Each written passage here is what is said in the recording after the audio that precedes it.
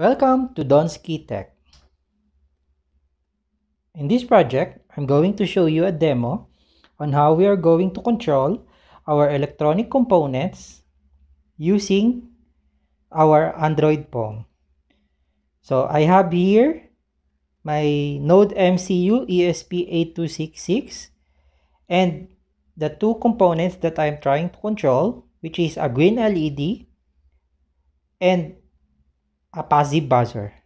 I have here my Android phone that I'm going to use to control these two components.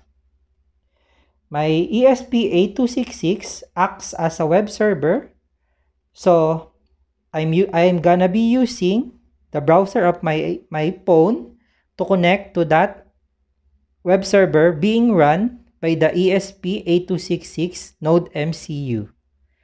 So the IP address that was assigned by my Wi-Fi to this NodeMCU is this one. So I'm going to type it there and then click go.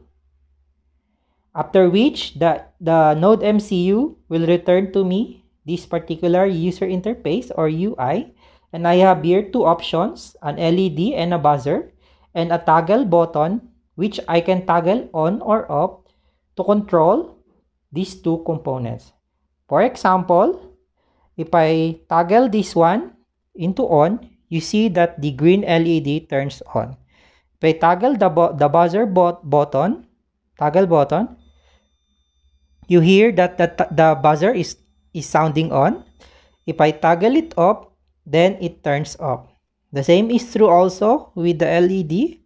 If I toggle it on, then it turns off.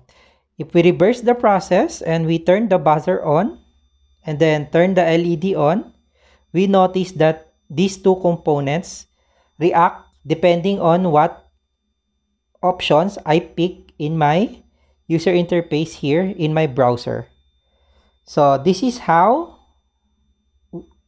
the demo on how you can control your electronic components using your mobile phones. That's it. Happy exploring!